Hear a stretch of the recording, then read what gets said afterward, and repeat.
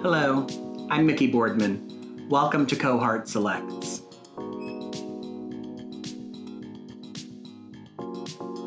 I'm the Director of Special Projects at Paper Magazine, where I have worked for 32 years. I have lived in this apartment for 30 years. This is the first place I ever lived alone. It's your safe place and your sanctuary, so that's really what my apartment means to me. I've always been around very arty people. I'm sort of a curator more than a collector in a way, because I feel like I like to make groupings of things or be surrounded by things that I just think are amazing. So I've always been attracted to things that are visually stimulating and exciting, and just I sort of have a visceral reaction to. I just look at and smile or squeal with delight. One of my favorite places in the entire universe, I cry every time I go there, and it makes me so happy when I think about it, is Creative Growth Art Center in Oakland, California. And a lot of my art is from there, and it's the nation's oldest and largest art center for the mentally and physically disabled. So they work with people with disabilities, teach them to make art. Their belief, which I completely agree with, is that there's no such thing as outsider art, that art is art no matter who creates it. My first favorite piece is by an artist named William Scott. Every single thing he does is super positive, just super, super positive, and I'm a cockeyed optimist. The experience of going to Creative Growth and seeing the artist's work and meeting them adds a whole other dimension to my loving their art. So there's a lot of sentimental memory attached to that piece as well for me.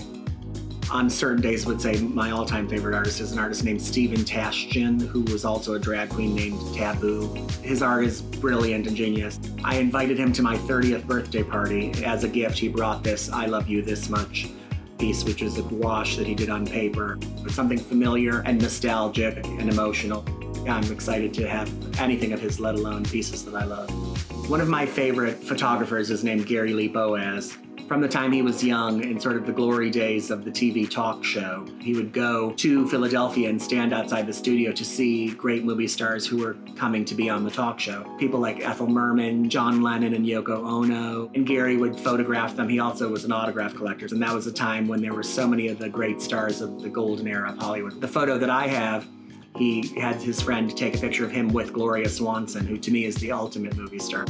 And I love the idea of someone I know and love being with Gloria Swanson. Every time I look at Gary's work or look on my wall and see either Gloria Swanson or Ann Miller, it makes me so happy. The next piece, which I discovered in Bombay, India. I sort of also love the idea of hand stitching or embroidery or needlepoint as art. Those kinds of common things being elevated to art. My house is really like a museum of me, which, living alone, it really sort of is more narcissistic than I'd like to be, but on a level, it is true that your stuff tells the story of your life and who you are and the people who love you. One of my favorite pieces of art, a good friend of mine, Joo Lee, during the pandemic, she spent a lot of time in her studio and she decided to make ceramics of viral Twitter memes. They're right in front of my TV, so when I'm watching my soap operas, I just glance down at them and I just feel so delighted and so happy. My final favorite work is a piece by Phyllis Diller, the legendary comedian. I have a wall that's all of Phyllis Diller, which is 5 pieces. She loved painting and making art just for fun, but she had a lot of it on display in her house, and she'd make you a drink and you'd have a nice conversation. Then you'd walk sort of through the hallways and there would be her art on display on the walls. So then, of course, everyone would buy a piece because they loved it, and she would autograph it on the back. I love that Cohart's mission is to make people understand they can be collectors. It helps build community, and I think we all need more community on all sides of the equation, whether it's galleries and museums, artists, collectors, art fans. Even if you're not going to buy the art, it's an amazing place to go to be exposed to new art and new artists. Thank you for coming into my space and allowing me to share my art with you. I will see you on Cohart.